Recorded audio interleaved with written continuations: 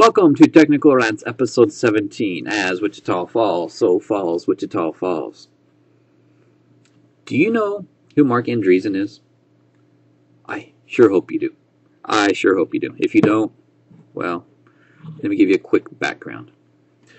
Do you remember a software application called Mosaic? Do you remember a web browser software application called Netscape? Do you remember a company called Netscape? Well, what are the correlations?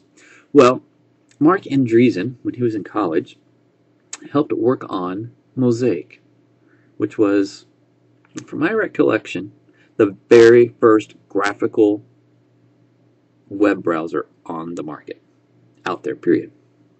I remember going into Babbage's and seeing a software. This is so funny now that I think about it. Seeing a box where you could actually buy Mosaic. That's funny.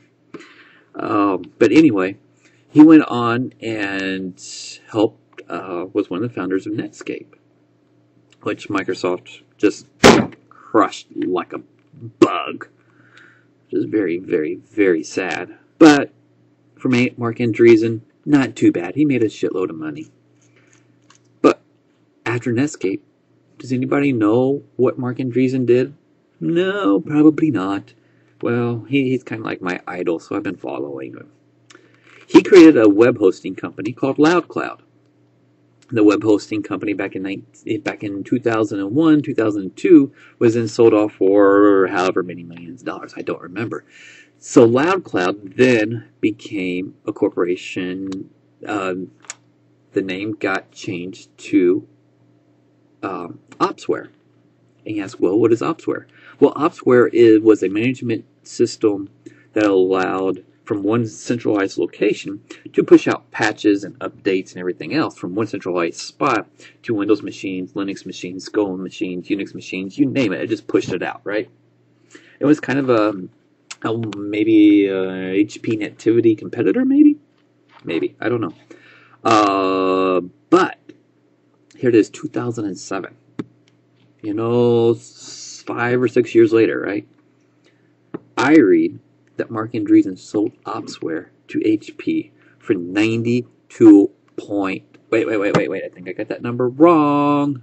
I can't be wrong with numbers. No, I just can't do that. Now, hold on. I'm pulling it up. Here it is. It's coming. It's a-coming. Oh, my gosh. I think I maybe have missed it. Where did it go?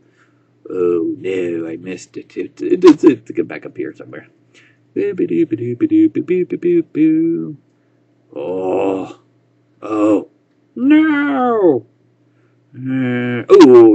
Let me see. We got Amanda Cognan, Google Lake Cable, the Hillary Nutcracker, Netbook, G Phone. Oh, there's Opsware.